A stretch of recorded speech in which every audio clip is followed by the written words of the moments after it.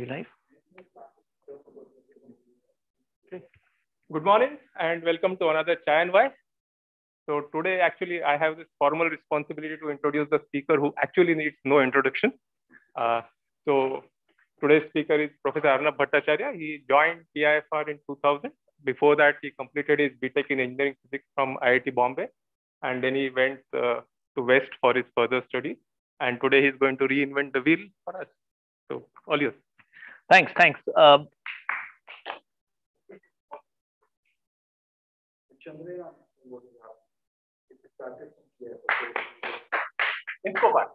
Inscopar, yes. Indeed. So welcome to Chai and Why. Welcome all those who are here. Welcome those who are watching online. If you're watching online, please put your questions and comments in the chat, and we will. There is somebody looking at the YouTube chat, so we can take your questions and comments there. Please feel free to ask lots of questions and comments. Okay, so I will now share the screen for the benefit of the online audience. So just give me a second out here.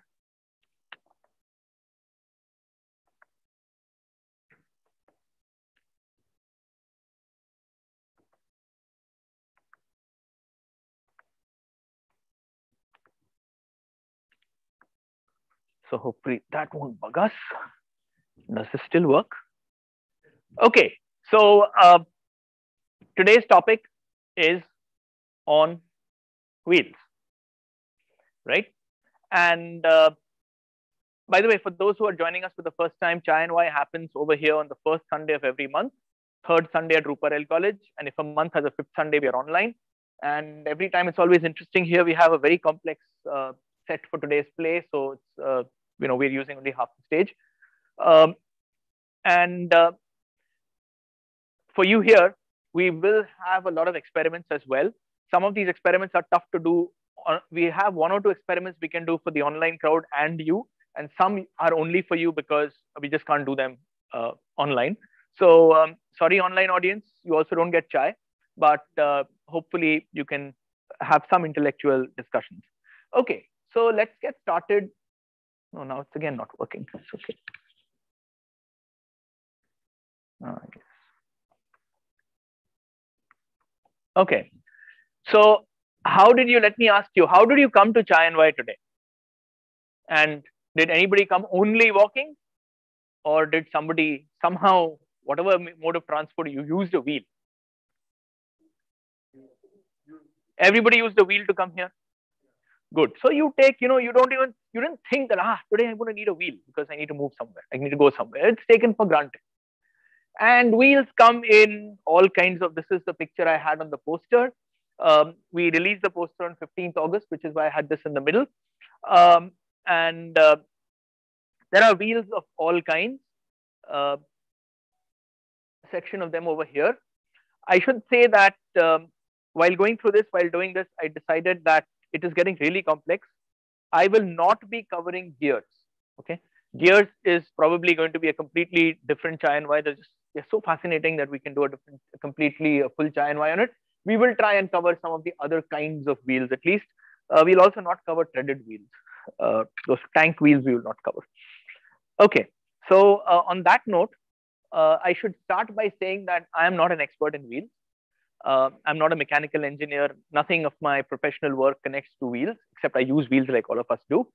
And I have basically, today's session is all about some interesting observations that I have made over the last several years. I've asked myself some questions. I've tried to find some, do some reading, some interesting things. I hope you'll find them interesting as well. Okay.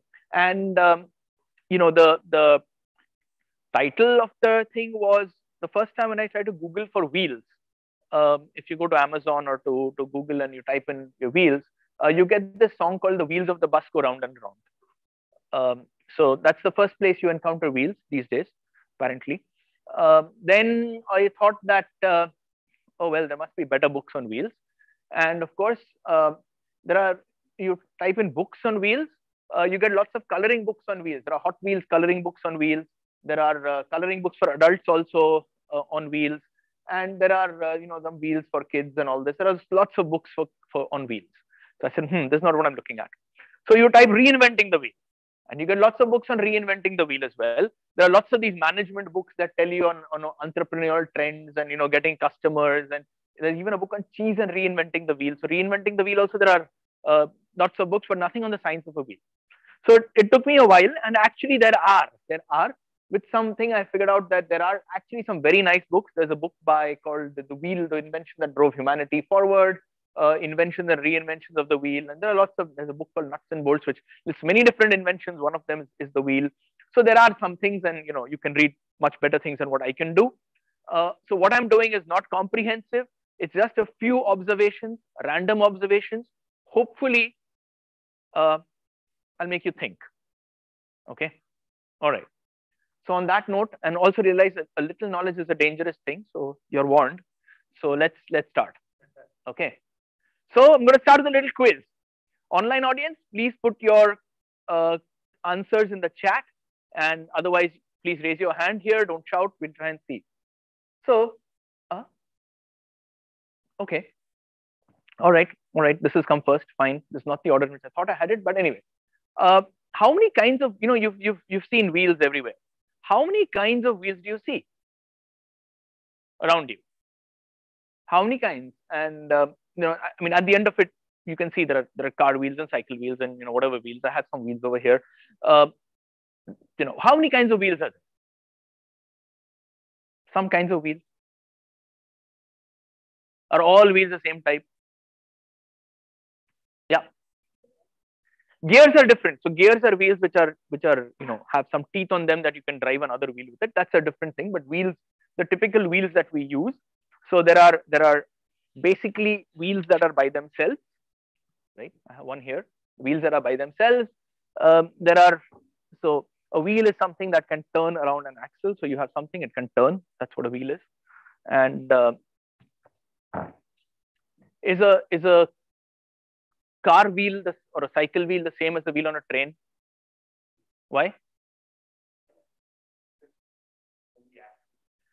So in some cases, the two wheels turn together. In some cases, they can turn on their own. Okay. So those are the two main types of wheels. Wheels and what are called wheel sets. A wheel set is two wheels that turn together, like train wheels.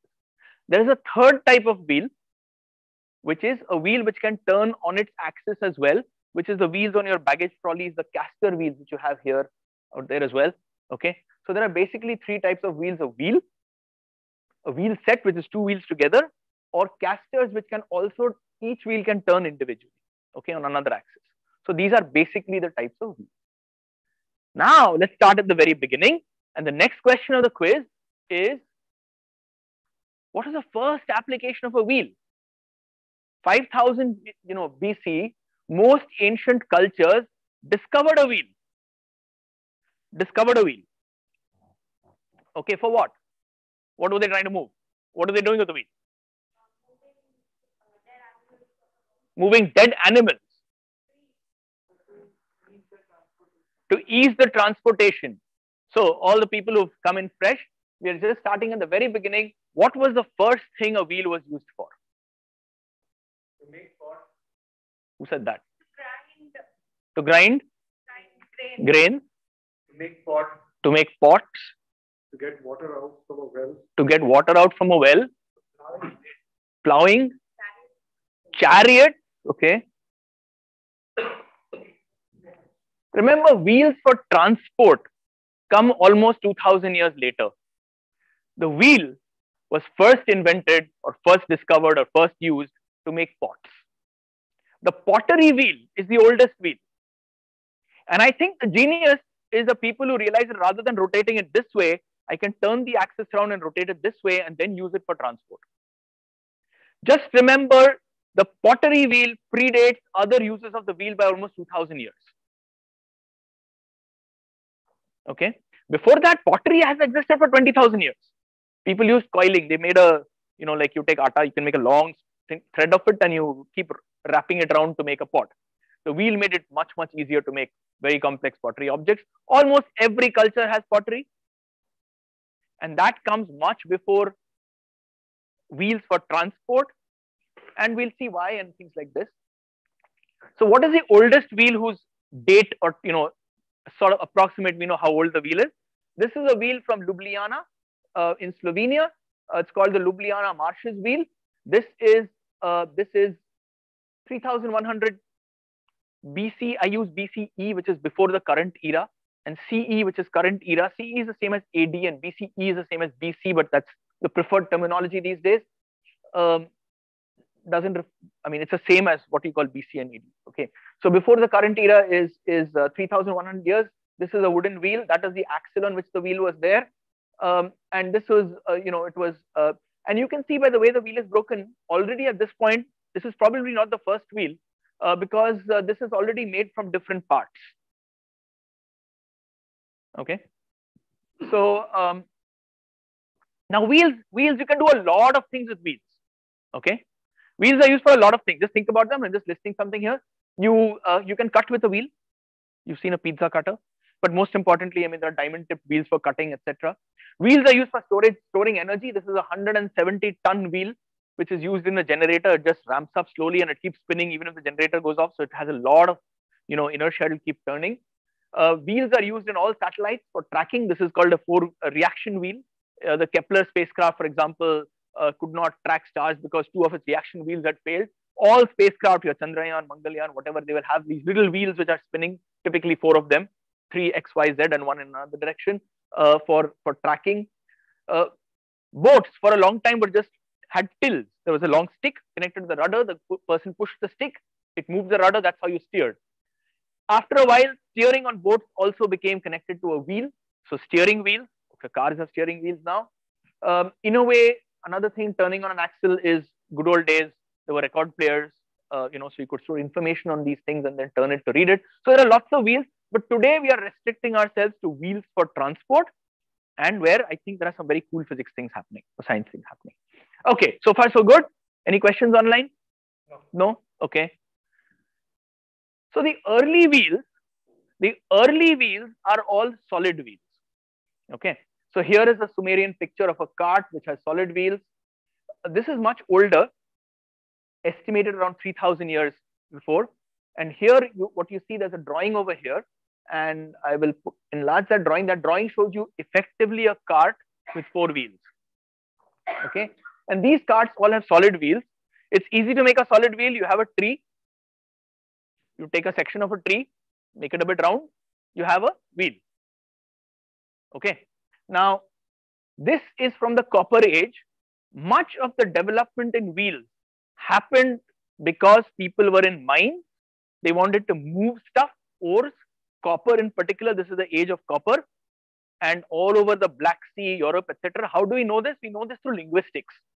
We know through finds, but we also know what are the words for wheels in different Proto-Indo-European languages, and from that we can track how these wheels spread and everything. And pretty much by the time you come to around 3000 BCE, all cultures, Indus Valley civilization, most cultures, let me put it this way, in Europe, Asia, have wheels used for transport, except the Mesoamericans.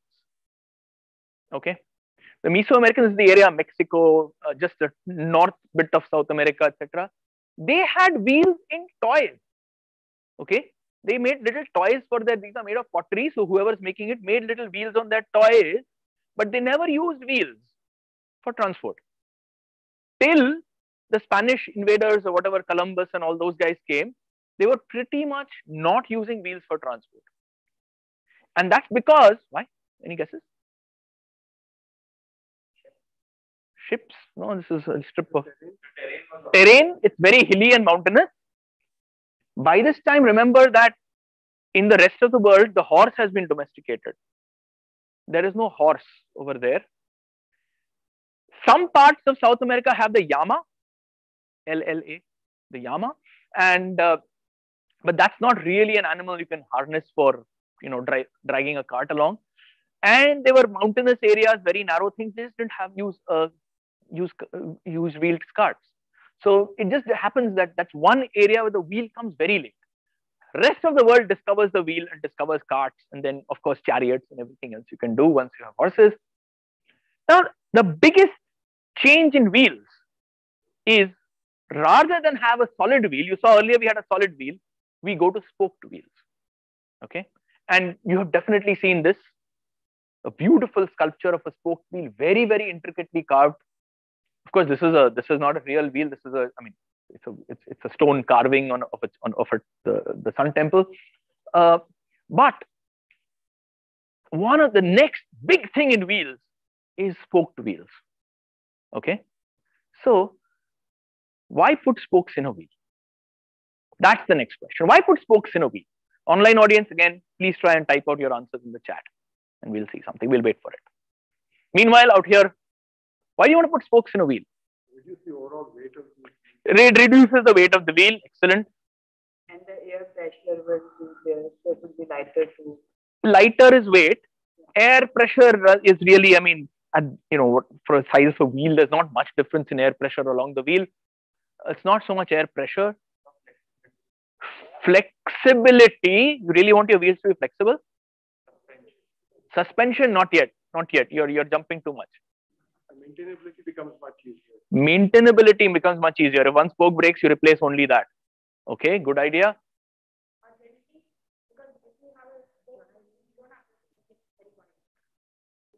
Well, I mean, you make it wide depending on how heavy your thing. Like a road roller has a very wide wheel, right? Yeah. So so it's not the width of the wheel. You can use multiple materials. You can use multiple materials is very nice. Let me show you the drawing of a typical good old spoked wheel. A good old wooden spoked wheel is like this. It's got parts which are called felloes and there are spokes. The simplest thing, you want a bigger wheel. Trees don't grow, there's a limit to what you can do. Please come, please come. The easiest way to make a big wheel is to make these parts. You can always get a long part of a tree, a rod. You can get these parts, you can bend and make. Remember, this is not one piece. This is made with different pieces. Okay. And you have the spokes, so you can make larger wheels. If you just had a single solid wheel, which is basically the cross section of a tree, you can't make very big wheels. With spokes wheels, you can make bigger wheels, you can make lighter wheels. You can, if something happens, if this spoke breaks, you can replace one spoke. And a new job came up, the wheelwright. The wheelwright was a person who made, every village had some people, their job is to make wheels. Okay. So that is the big thing. The next big thing is wheels is going from spoked wheels to, solid wheels to spoked wheels. Okay. But I think the wheel that we see around us, and hopefully, how many of you have ridden a cycle? Okay, good. You've all ridden cycles, right? You've seen a cycle. Is this amazing thing called a wire-wound spoked wheel. Okay, the cycle wheel. The cycle wheel is so fascinating.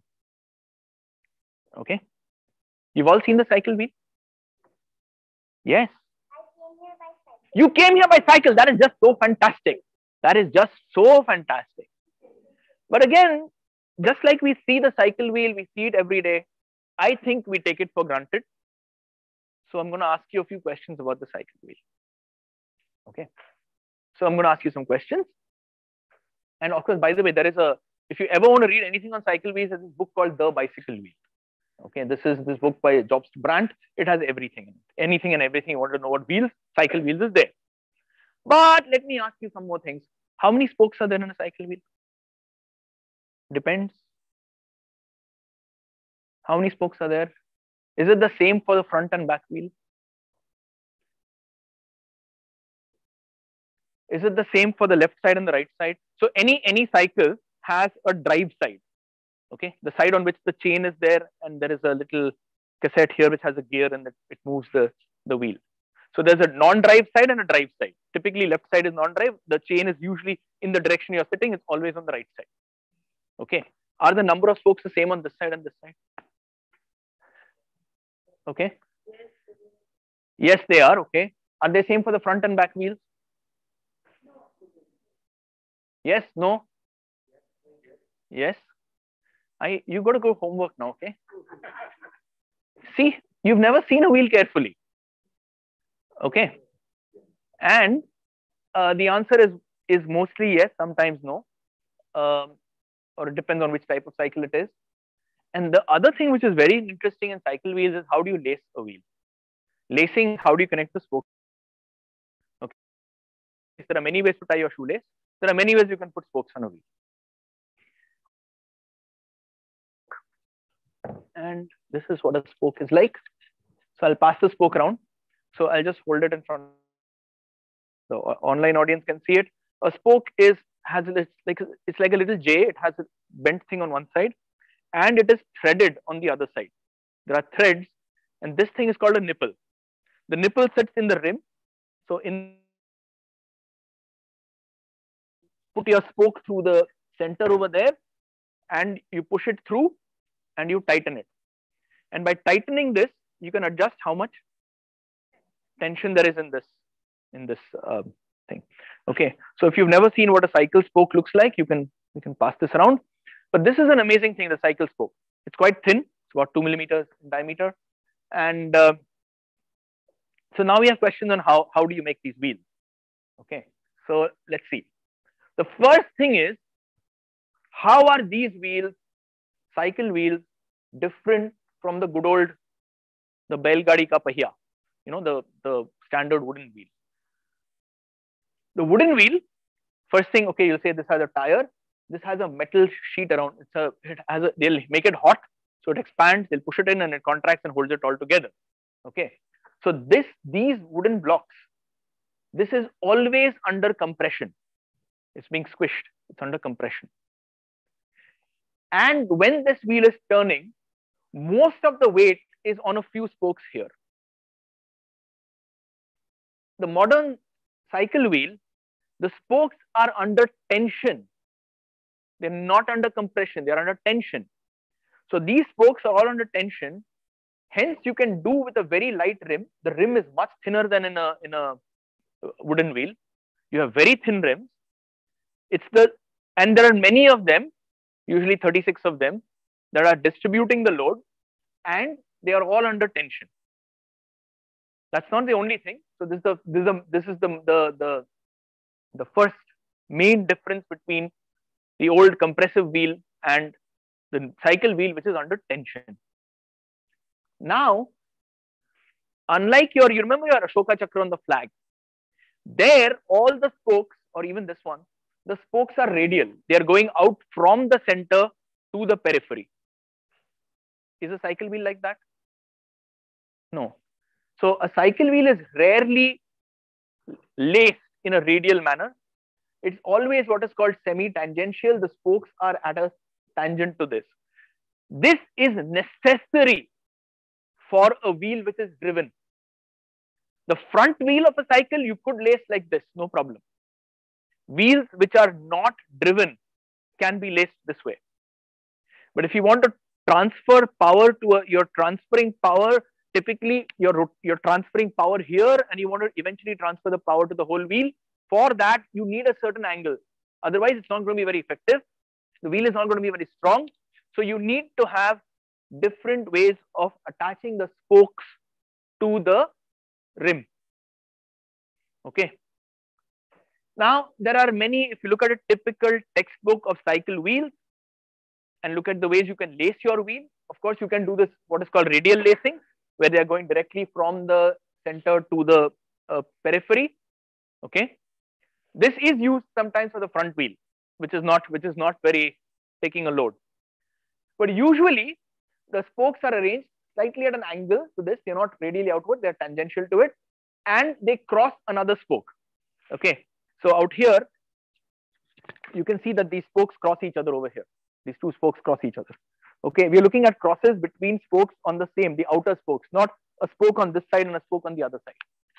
So there is this one crosses two of them. Okay, so this is a 2 cross thing.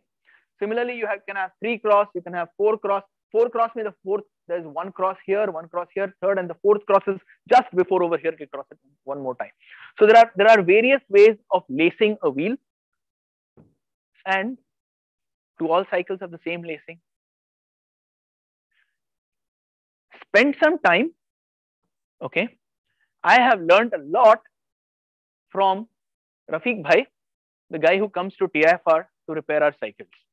He used to have a shop in Army Market, but that closed down. They drove him out of there. But he still comes on the weekends. He comes to TIFR and he fixes all our cycles for us. Go to a cycle shop, a place where it's not really a cycle shop. You can go to a cycle shop, but better still go to a cycle repair wala who repairs cycles. Okay. So you can ask them about spokes and all. They will not know 2 cross, 3 cross, etc. The language they use out here is very different. They will say, ye 8 ka patta hai, 6 ka patta hai, etc. 2 cross is 6 ka patta, 8 cross is 8 ka patta is 3 cross, 4 ka patta is 2 cross. Okay. So now this is a good old cycle. This is not the BSA SLR kind of lightweight cycle. This is the standard hero bada wala, the doodh wala bhaiya cycle, reinforced with a double bars over here, extra strong carrier attached. This is the ekdam tagda cycle. You must have seen these cycles. Yes. Okay. How many spokes do these have? The typical this is from a lightweight. This is the typical the bikes we all rode as students. This has 36. You can count it if you want. 18 on this side, 18 on this side. This has 36 spokes. Okay. So, and they are under tension. It's like a stretch string. If you can pluck it, you can play it. Okay. Now, this guy is slightly different. It has 40 and 32. Okay. Next time somebody comes on this cycle, spend a minute, count the spokes. Okay. How do you count spokes without getting lost? Use the place where the air is filled. Use that as a marker and count with 1, 2 from there. That's it, that I've come back to the same place. That's the easiest thing to do. Otherwise, you can use one of these. Use this as a marker. Use something as a marker that count from there. Otherwise, you'll get lost. So this actually has 40 and 32. We can zoom in a bit at the back. This is a pattern. This is actually a 3 cross pattern. This one. The front wheel is also that way. Let me zoom in here because I want to show you also how spokes are attached. Okay. So if you zoom in there, you can see that remember the spoke has this little J-like thing at the end. So if I have a wheel, I can put it from the outside or I can put it from the inside. Okay. And you notice one is inside, put from the outside in, the other is this way. They go alternately. On both sides. Okay. On this side and on that side, they go alternately. Okay. So this is the way you put the spokes on your cycle is not just something you do randomly. And the guys who do it may not understand 2 cross, 4 cross, whatever, but they actually know what they are doing. Okay. So this is the hub of your cycle, and this is how you align it. This is actually not very well aligned. You can see there's a gap here, but now, so I next asked him is, are the spokes the same on both sides? Here you buy only the same spoke. The same spoke, you just buy the whole set and you put it in and you just tighten it. And then you just rotate it and you see if the wheel is wobbling. And if the wheel will wobble once you put new spokes in it. And the spokes are in tension by the also if I don't know if you've ridden a cycle and never had a spoke break, twang, it makes a really thing, and it's so and then you see it is shorter than what it was. You can't really join it back. So it was stretched. Now out here it is the differences are small, but okay, you can also see kid cycles.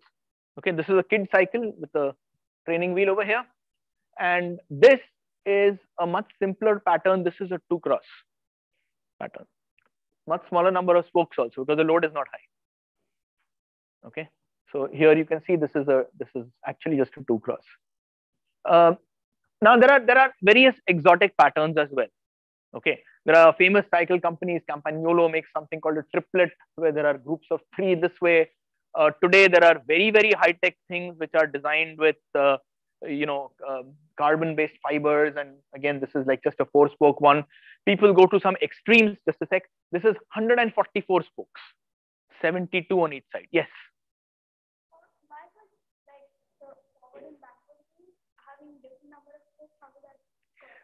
In a cycle, the question is, why do the front and the back wheels have different number of spokes?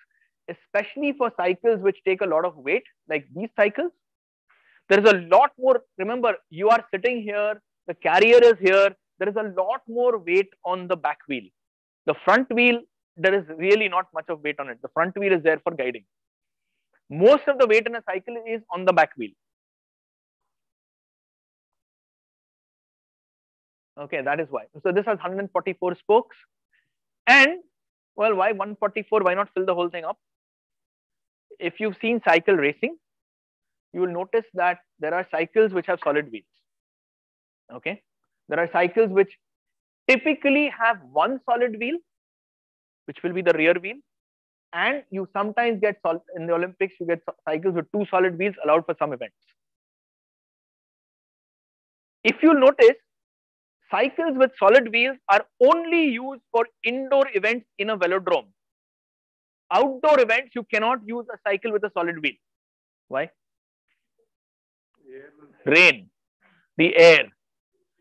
This wheel allows air to go through it. These wheels are very sensitive to sideways air currents. A bit of air, you'll find it very difficult to steer.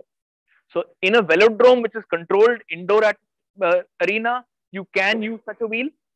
Why would you use such a wheel? Because this wheel, when it rotates, generates air. There is some air resistance. The resistance can be minimized if you have an aerofoil, a smooth surface. That's why they would use this wheel. But it also has, it's not as stable. So there's always a trade-off. And but people do use wheels like this. Yes. Is it just a diaphragm that's on top of that, or inside there are? No. It's a solid thing. These are very sort of expensive and special wheels. Okay. Let's move on. Now, cycle wheels. Come, sit somewhere. Doesn't matter. Come in. Cycle wheels are what are called dished wheels. Okay. Especially the wheel at the back. The wheel at the back, on one side, there is this place where the chain has to come, the gear cassette. Okay. Which means that with respect to the rim, the right and the left are not exactly the same. And hence the right side spoke is just a teeny bit. This is an exaggerated picture, but it's just a teeny bit shorter than this one. So the left and right spokes are actually not the same. You can get away by using the same spoke and just tightening it a bit differently on the nipple to adjust by a millimeter or so. But the real fancy Olympic level cyclists will have different spokes for left side and drive side and non-drive side. In fact, this is a pain, right? You don't have different spokes for this side, that side. The current trend is actually to make the rim itself asymmetric. So these rims, this is a symmetric rim. It's just if you look at the cross section of the rim, it's just like this, like a U. Okay. But many high-end cycles now have asymmetric rims that allow your spokes to be symmetric. So just the humble cycle wheel, there has been a lot of work into it. And these are all, sort of reinventing the wheel, basically, when people say this. Okay. So remember this. And cycle wheels come everywhere. MIT, their first course in material science, the first problem you encounter is design of a cycle wheel. They actually make you calculate the stresses, etc. You don't have to do that. Don't worry. On the other side, cycle wheels have been used in art, modern art. If you go to the Museum of Modern Art in New York, what is typically called the MoMA, there is a very famous sculpture called Bicycle Wheel by Marcel Duchamp, or however it's pronounced. This is the first example of what was called kinetic art. And he is also known for introducing the term ready-made, which we now use very something, but this came from this. What is this sculpture?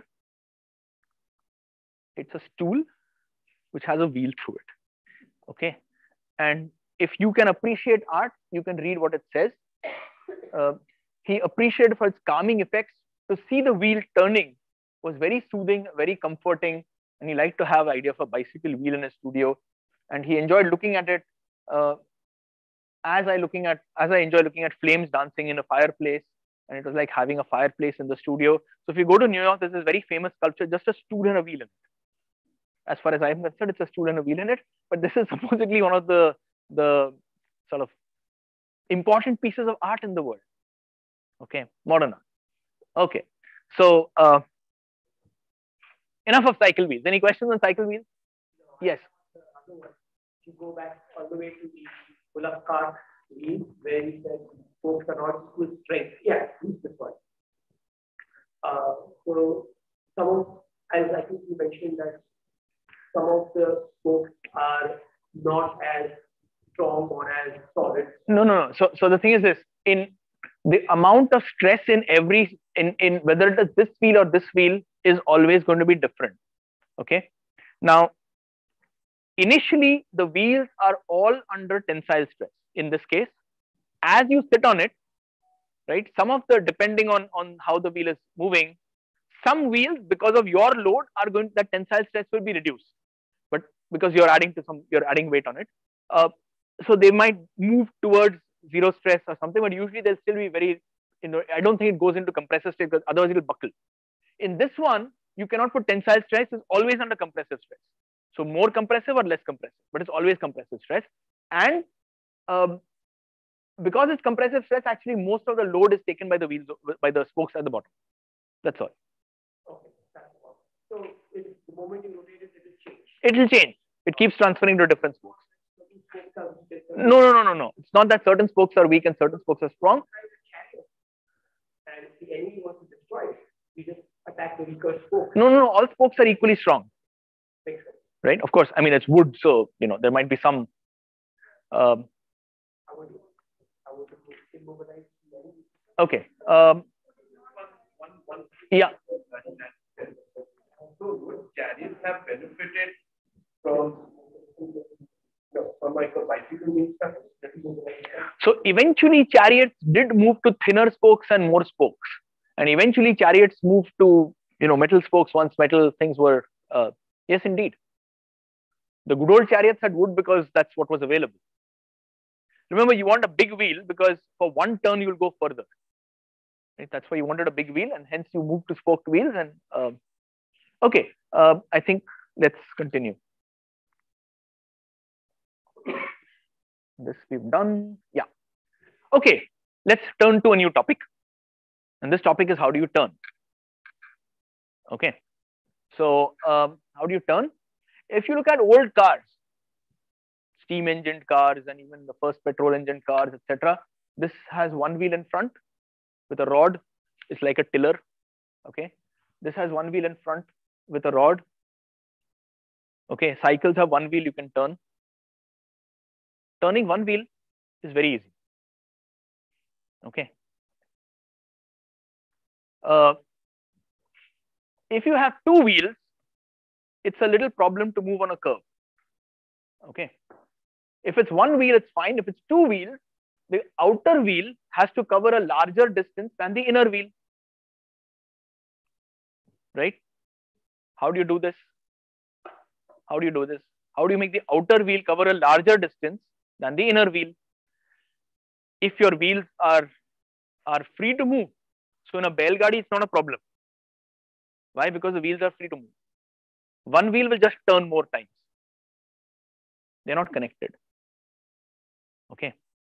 Now, the first cars had one wheel drive.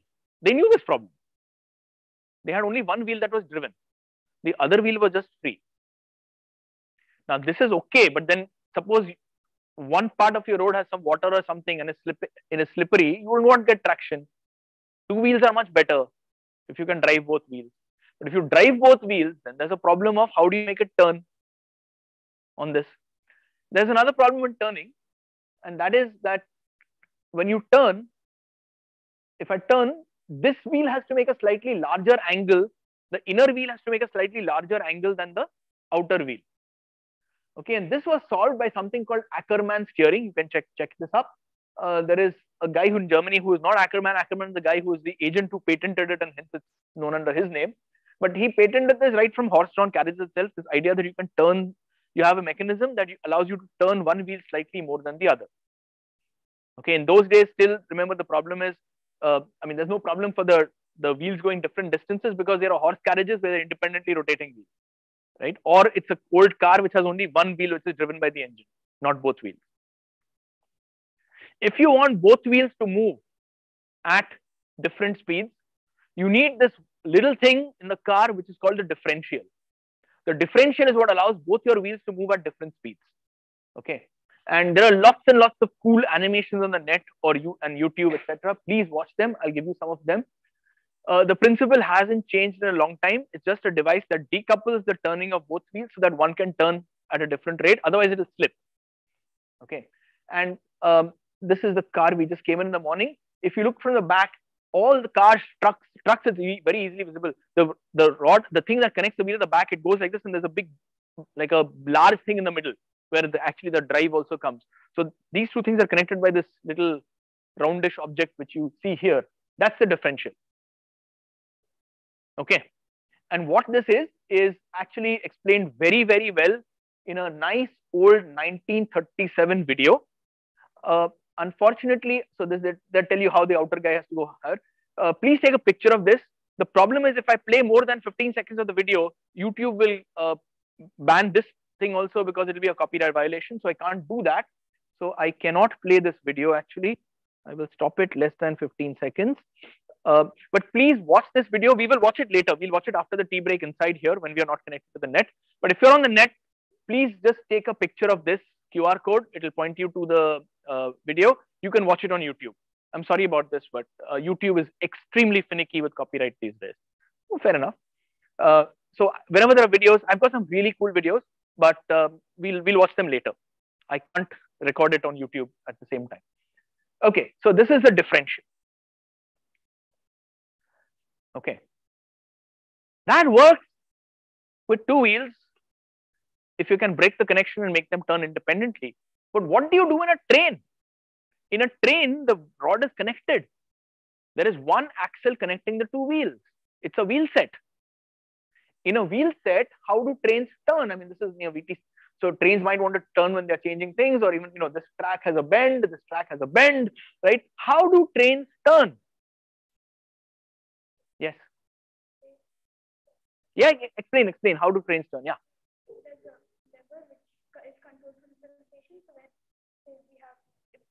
That is to change tracks. That's the switching of tracks. Yes. True. But suppose take a case where here there's just a bend on the track. There's no. We're coming to that. Yes. Angular velocity applied. Yes, but this is something you can demonstrate at home. So what I'm going to do is stop sharing and do a little experiment out here, which is the only experiment we can do for the online audience also, I think. So let us stop share. And I have somebody, you have to see what's going on, because okay, I can see over here, I think. So I have a little track. Okay, I have a little track and I have wheels. And the wheels of a train are not flat. They are angled. Okay. And the easiest way you can do it is take two paper cups and stick them this way so that the rims are on the outside, or stick them at the rims so that, so in one case, the paper cup this thing is thinner at the middle, bigger at the thing. Now this looks like the obviously stable thing, right? Because even if I put it on a curved surface, it will balance itself. Okay. This one is unstable. It's going to be, it's bigger in the middle and smaller at the sides. Okay. But let's roll them down a track. So here is a track, which is just two wooden things. Okay. Yep, that's a good idea. So I'm going to roll this one down the track. Okay, we need a longer track actually. It worked. It shouldn't have worked. Yeah. Okay. You see this? This one is not stable on a track, even on a straight track. Let's see this one. This one works fine, right? And you can play with it. Wheels which are angled to be larger outside and smaller inside are not going to be stable. Wheels which are like this, which are smaller on this side, bigger in the middle, will be stable. Okay, this is a very simple experiment you can do at home, and this is at the heart of how trains turn. Okay, so let me share screen again.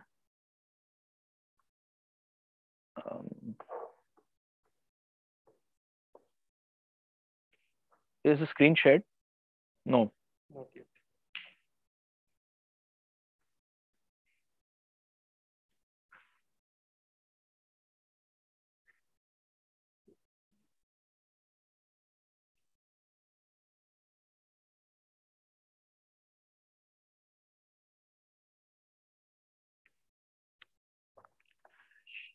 Okay, so how do you keep the train on the track? The first thing is the train wheel has a little flange. Okay, so it's got a little raised lip at one end. This prevents it from going off the track totally. It can slide back and forth on the track, okay, but it won't go off the track because of this flange. Okay, now let's do that. We rolled the paper cups. We did this experiment. If you really want to watch this experiment on YouTube, please take a look at Tadashi Tokaida. He comes on as a special guest on Number File, which is a very, very popular YouTube channel. Just take a picture of this. And he does these coffee cup sliding things to show you how trains turn. And he explains the mathematics of the stability of it, etc. So the idea is you have a difference in size of your wheel. Your wheel is not the same size everywhere. Some part of the wheel is smaller, some part of the wheel is larger. Now, as the train is going around a turn, automatically the wheels will move such that the one on the outer, just imagine that the wheels, do you have two more cups?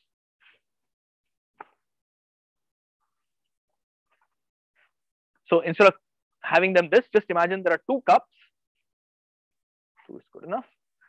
There are two cups that are connected like this, but now we have an axle between them. Okay. Now, these are these two cups with a fixed thing, and they have to turn at they turn at the same rate of rotation. Now, if I'm going this way, I'm taking a turn like this. What will happen? This will tend to move outward, which means this guy is going to be touching the track at a smaller place. This guy, because it's going outward, instead of touching the track in the middle, it's going to touch the track at a little larger radius.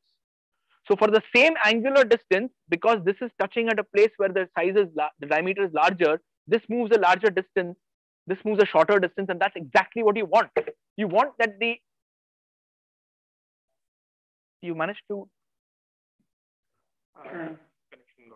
the connection got loose. The online audience can actually continue to see us. I think they are okay, but you guys can't see. So let's just see if we can tweak this a bit. Let me just do a Windows P again. No, it's just gone to, just hang on.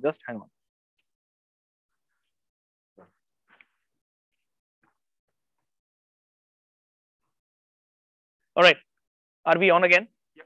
I think you should keep it on top of this so that they can see me. Am I good? Am I in the field of view? Is gonna.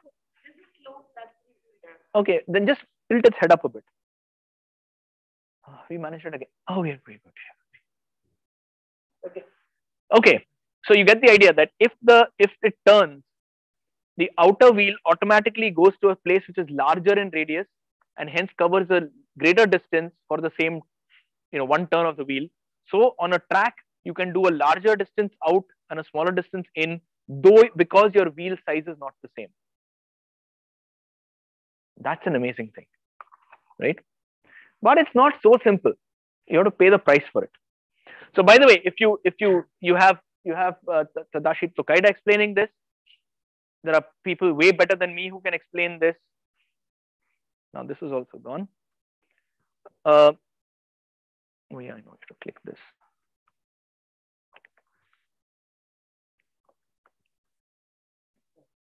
Stop the screen share and share it.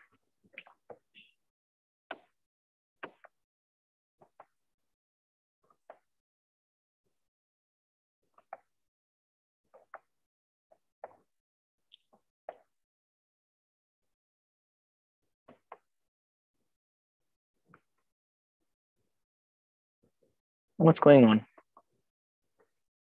Something is hung.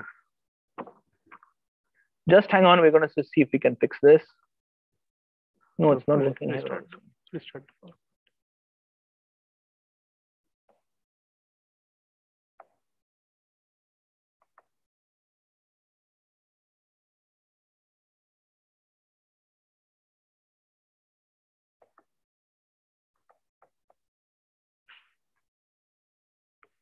Yeah.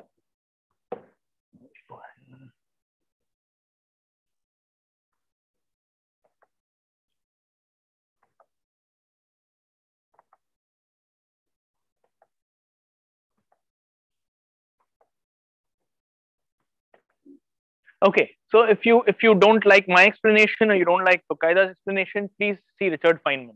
Doesn't get better than Richard Feynman. Feynman has a very long 1 hour lecture where he explains things about things happening in everyday life. And one of the nicest segments is about a 2.5 minute segment where he explains just using his hands how trains turn. Okay, so this is the Feynman on train wheels thing. You can take a picture of this if you want, or you can watch it later. So this is another very good thing. But I said it's not that simple. And also there is a very nice BBC Engineering Connections documentary that looks at train wheels, and they do exactly the same experiment that we did, except they have a proper track they've used and thing. But now the problem is this. The problem is if you have conical wheels, you will get what are called hunting oscillations. And if you've ever taken a train, you know the train does this. Okay, the train does this because if you have conical wheels, that is what you pay for. Okay, because now you have wheels which are not the same size, so they can, on a straight track also, they will always oscillate a bit. This is the side view, this is the top view. It's going to go this way, and your train carriage is going to rock a bit. This is, you can minimize it, you cannot prevent it. Okay, and what do you do with very high speed trains? So there is, how they tackle these issues on a bullet train, etc. There are some beautiful videos. Watch this. This experiment we did it with a cone, with a proper double-sided cone. So we'll look at these videos later in house over here. Now, before we end and have chai and questions, look at wheels around you. Just look. There are so many things you can ask. Okay. So in a car, the front and the back wheels look the same. For a small vehicle, this is the TFR vehicle we came in. This wheel and this wheel, they're about the same. The front and back wheels are about the same. Okay. This is not the most thing. The nicest car I could find was this one. It's a rare car. It's not it's a Lotus. Somebody's got good taste. But you can see the front wheel and the back wheel are about the same. By comparing it to the size of the gutter, you can see how small this car is and how low it is. And I don't know how it manages Mumbai roads, but still, the front and the back wheel are the same. Okay.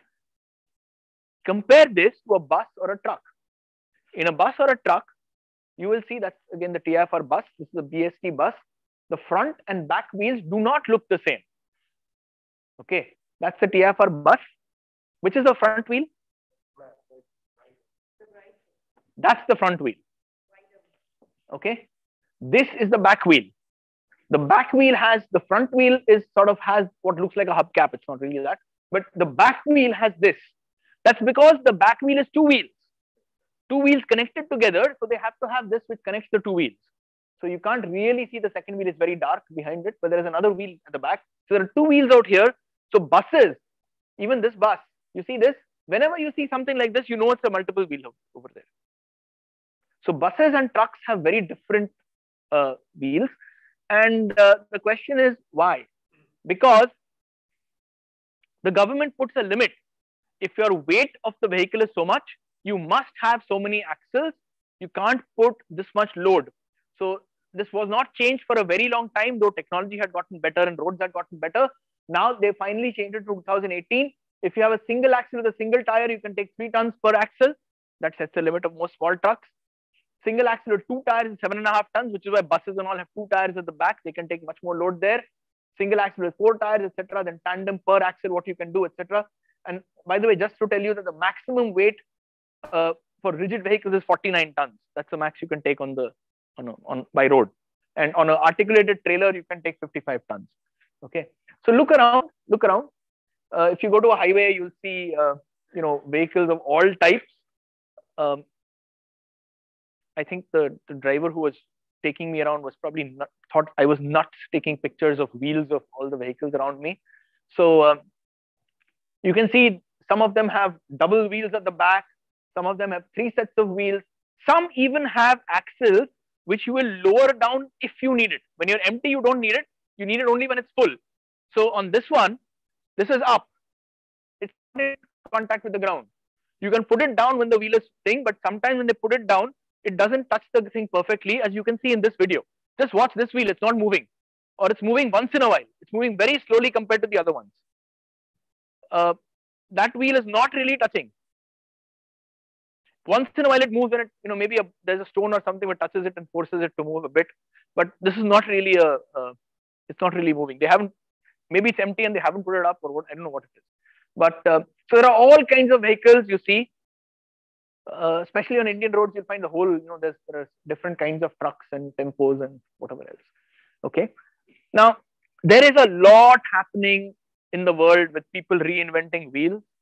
Here is a startup company in Pune. I have no idea what they're doing, but they have a wheel that looks cool. It's a wheel which has got integrated suspension built into it, according to them. This is Route 3. It's a company. I have no idea. I mean, I really have no idea what they do. I just found that this wheel looks cool. I should move that thing out of the way. There is a lot going on in this area. And, next time when you see wheels, just think of all the history. Think of all that a wheel allows you to do. Okay. And, do that. So I'm happy to take questions. We can have a chai break and come. Let's first take questions, online questions, before we end it.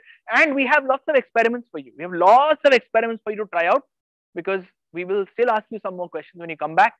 Because once I have a cycle wheel, there's lots of fun stuff I can do with it. Okay. So yeah. So are there any questions from the online audience? Basically, what do you see as a future of wheels? The wheel is here to stay. I mean, you will make, as you saw, you make modifications to the wheel to improve. Earlier it was, I think the 2 directions in which wheels will evolve is to improve fuel consumption, improve economy, right? You just imagine the amount of rubber that just is wasted every time it just goes into some powder on the road. Your tires don't last forever. So that's a lot of, you're using up resources. So things which will, so more sustainable, less fuel consumption, maybe integrating different features, like integrating a suspension. Where do you want a wheel with a suspension? For example, in a wheelchair. In a car or something, you can always put a suspension, right? But in a wheelchair, you could make a wheelchair much more comfortable if the person, wheelchairs are terrible if you've ever had to sit in one. Things like this. So there will be improvements in areas. The wheel has still got a long way to go. Any other? Can triboelectricity be somehow be employed to generate energy from rotating? Triboelectricity, yes, you can rub things and generate electricity. But it's very easy. Just remember, to generate power, you need to generate voltage and current, both. Power is voltage times current. I can rub something and get a spark. That can be 10,000 volts. But there's very, very little current. There's hardly a picoampere of current in that. You can't generate useful power. So it's not enough to generate voltage. You have to generate voltage and current. And that's not easy with triboelectricity. Generating voltage is easy.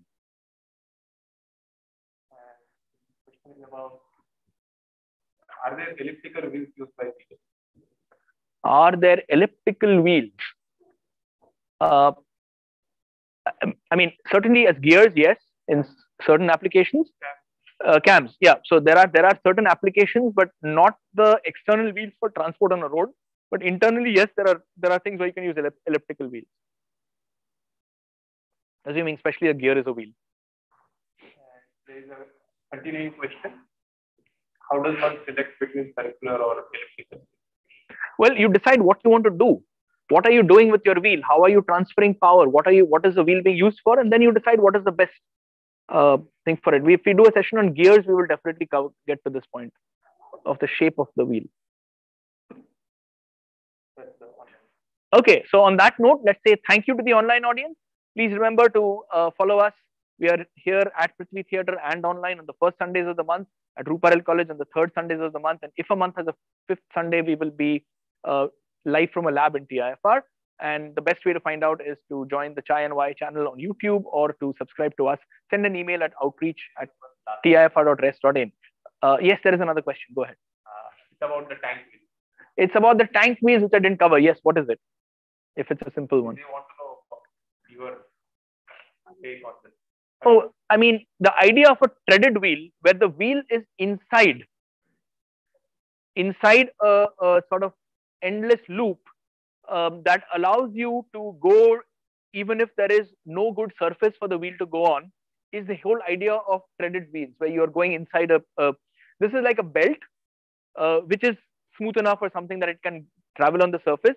Doesn't matter what the roughness of the surface below it, your wheel doesn't see it because your wheel is inside. That's the whole idea of it. Allows you to go on much rougher terrain than you could with normal wheels.